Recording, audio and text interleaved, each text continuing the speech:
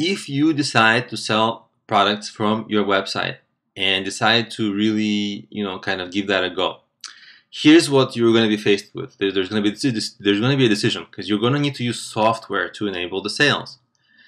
Here's how the decision works. Okay, if you just have 1 or 2 or 3 or 5 products, so essentially you're not a really e-commerce store.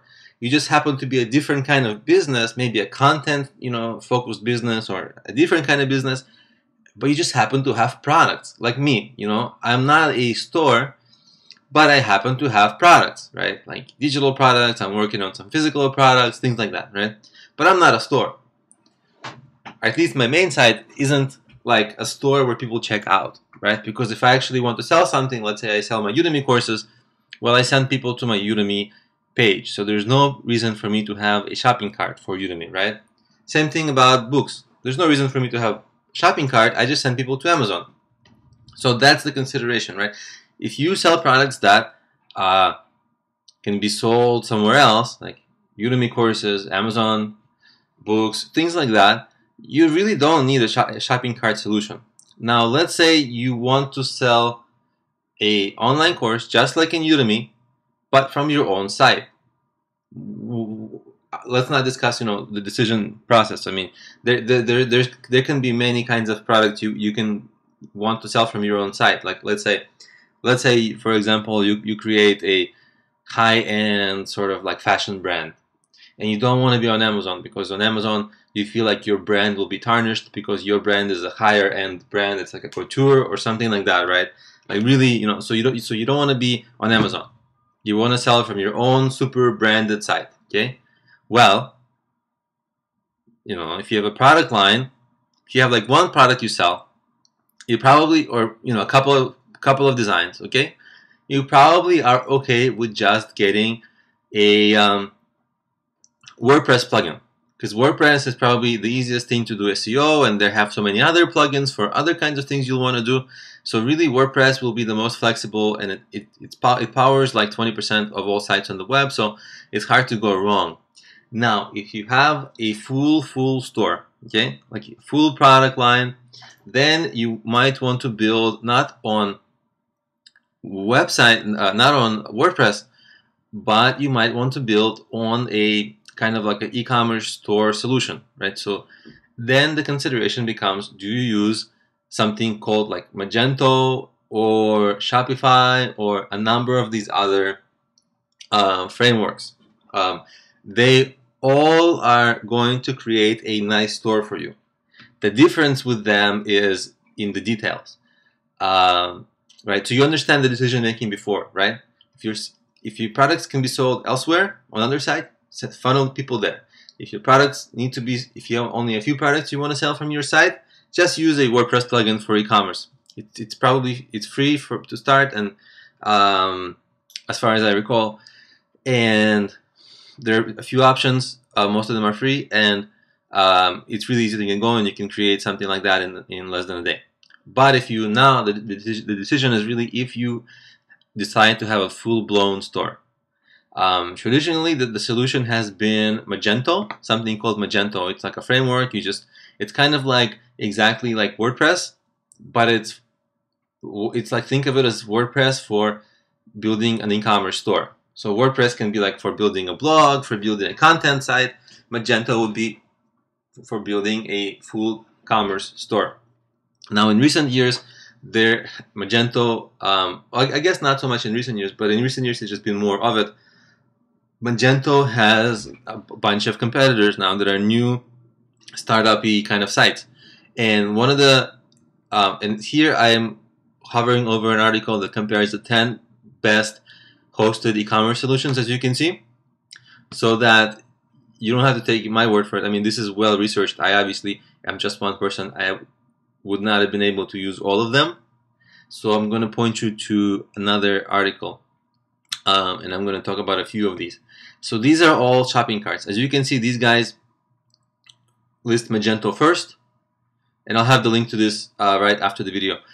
So Magento first for these guys, then WooCommerce, which is a popular thing, and I'll let you read the pros and cons on your own. because I'm going to bore you with it. If there's something you can go through. Then there's like Zencart, blah blah blah. It just goes down the line. Really, just they're a little bit too similar to really, because what do you really need? You need to manage your inventory. You need to manage newsletters, discounts. It's really common for like most stores, like 95% of the stores. All these website solutions have all the features you will need. Sometimes the price, the differences with price and whatever. Now Shopify is not listed here for some reason. Open cart, let's see. But I'm going to mention it here because Shopify is a really good one, and there's another article that I'm going to also link to. It compares Shopify versus Magento, and in my mind, these are two of the leaders. If I was deciding on building an e-commerce store, these would be the first two sites I'd look at. They are the most reputable. The only thing that I want to show you is, look at this. Dear Magento Go merchants, and Magento Go is Magento's current solution. On February 2015, they're shutting down, and they are going to focus on their community edition and their enterprise edition. I haven't used those, to be honest, so I'm going to let you kind of research them. Maybe one of them is for you. The enterprise one sounds like it's for bigger sites, which if you're probably watching this video, this might not be the right thing for you, but the community edition might be, because it sounds like they're going to take advantage of more of social media and things like that. So the consideration would still be probably this Magento Go edition versus the Shopify. So now you understand the shopping carts. Okay, there's another kind of category, and there's another category of sites that can enable commerce, and they are sort of Squarespace, Weebly, or even something called Wix, and even GoDaddy. Okay, I'm going to group GoDaddy into this. GoDaddy let me actually talk a little bit about GoDaddy separately. I would not use it, okay? They do provide you with an e-commerce solutions. They have a great tech support, but I've never seen a nice store built on top of a nice e-commerce store built on top of GoDaddy. They have the solution, but it's clunky and it's really not good. But most people see the trick that the trap most people fall into is they buy their URL at GoDaddy, and because of that, GoDaddy gets to upsell all sorts of like web design products, shopping cart products, but these are like really low quality in terms of the overall industry. These are not the industry leaders. So you can be fine purchasing your domain name at GoDaddy, but don't get sold their e-commerce or other kind of solutions, because there's better options. Okay, so that's what I have to say about GoDaddy, because a lot of people do fall into this trap. Now, that category of product of e-commerce solutions I wanted to mention is Squarespace and Weebly. They are going to give you a beautiful looking site. They specialize in pretty templates. For Squarespace, the e-commerce solution is relatively new. I'm filming this in December 2014, and Squarespace's e-commerce solution is, I think it's less than a year old. So again, if you have just one product or a couple of products, it's probably okay to use Squarespace. But in my mind, it's very not flexible. Because you're not. When I've used it, the designs are great. You will get beautiful sites, but I personally found things to be not so flexible.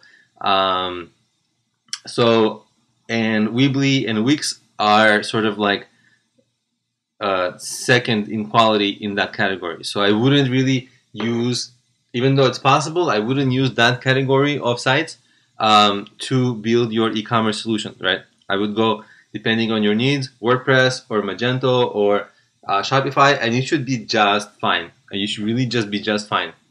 Those are fantastic solutions for whatever kinds of things you need.